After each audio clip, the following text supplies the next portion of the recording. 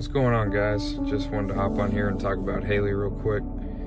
Obviously today marks 5 months since she passed. It's hard to believe how fast time moves, but at the same time it seems to creep by.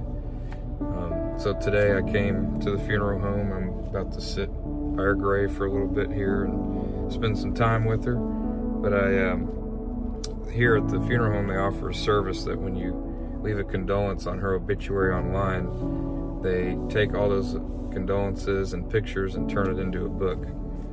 And I picked it up, and it's the largest book they've ever made. There's thousands in here, thousands of condolences, which is unbelievable to me. So, you know, to close this video out, her funeral has 1 million views. She's got thousands of condolences. So what are you doing in your life to leave an impact like this?